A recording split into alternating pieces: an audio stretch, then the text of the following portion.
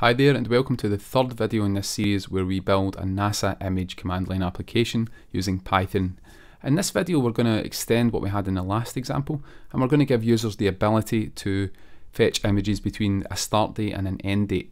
If you go to the NASA API, which will be linked in the description here, the Astronomy Picture of the Day API has this section that details the query parameters you can attach. And we've got the date parameter already, so we've got that one. But what we now want to do is give users the chance to fetch a range of dates, and that's a start date parameter and an end date parameter, which defaults to the current date, as you can see here. So we're now going to amend our code and give users the ability to attach a start and an end date. So if we cross to Visual Studio Code, we're going to add the start and end to our command as parameters, and they're going to be typer options. So how do we attach an option? Well, we can say start, and that's going to be a datetime argument, and it's going to default to typer.option and none. So it will be, by default, it will be none. And very similarly for the end argument here, it will be an optional argument of type datetime, which is by default none. So now that we have the arguments, what I'm going to do is we're going to amend how we construct this URL at the moment. And I'm going to create a helper function and just paste some code in here, which should do the job for us. And I need to import a few things as well at the top. Now let's walk through this code. What it's going to take in is the date, which is of course the first parameter to our fetch image command, but it's also going to take in these start and end date parameters here, start and end, and based on what these values are, it's going to determine a dictionary which is going to be attached to the URL as a query parameter.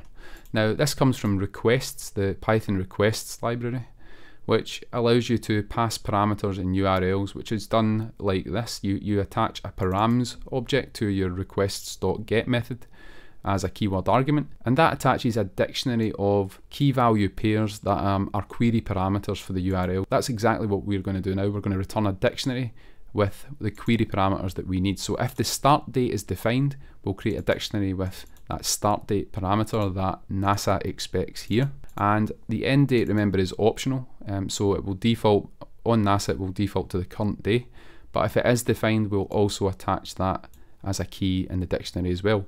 Otherwise, if the start is not defined, we're just going to return the date, which we were using in the last video by default. So this will return a dictionary which we can then use in our function. So let's change our function a bit to use this new helper command that we've got. So let's import our new helper function here. So from helpers, we'll import the URL query parameters. And what we're going to do is we're going to call that URL query parameters here. We're going to change the way this is done here. So we're expecting query parameters back from this function. So we'll call URL query params, and we pass in our date, our start, and our end. So some of these might be none. So we're going to determine what to actually attach from that function. That will return a dictionary of query parameters. We can get rid of this line here, and we will do a request.get to the API URL, and we'll attach the params to that request.get call as the params keyword, and that will attach the query parameters based on the dictionary that's returned from this function. So that should take care of the first step here. So what I'm now going to do is I'm actually going to create a couple of more helpers here, because I think this function here, this command function, is too long. We want to make it a bit more concise by extracting some code into functions. Firstly, I'm going to extract the code that actually gets the URL for the image and then creates a pillow image object from that. So within helpers, let's paste a new function here. Again, we need to do a few imports as well. So from pill, we'll import image, and we need to import requests. And finally, from IO, we will import bytes.io. Now that we have that, we have a function here called getImage that takes in the image's URL, and it will return a pillow image object. It makes the request to that URL, and then it will convert it to a pillow image with this line of code here and return that image. So what we now want to do is import that in our main.py. So from helpers, we import that function. And finally, we are going to, down here where we're getting an image object, we're just going to make this equal to the result of that call, and we can get rid of this line here. And finally, what I want to do is move this code here, which saves the image to the file system. I want to move that into a function as well, so we'll copy that, and within the helpers file we'll define a new function called save image to file system, and that is going to take in the image that we get from the API URL, and it's also going to take in the title of the image that we extract from the JSON, and then we can paste in the code that we had here. We do one more import here at the top from our config. We will import the image directory, and we also need to import OS as well actually, so import the OS module so we can make this directory if it doesn't exist. So we've extracted this function now, save image to file system. Within our main code we need to import that from our helper module, and finally we'll remove this code here from our command, and we'll call the function passing in our image that we get back, and we'll also pass in the title. Remember, we're extracting the title from the initial JSON response, and that's used to save the image with a particular name in the image directory. So now what we can do is we can try running this, but we're actually going to get a problem here. And the problem is that when you fetch a range of images from NASA between a start and an end date, actually the response you get is not a dictionary as we got before with a single image. It's actually a list of dictionaries instead. And if it's a list of dictionaries, we can't use this syntax here where we're accessing a dictionary key, because we now have a list instead if it's a start and an end date.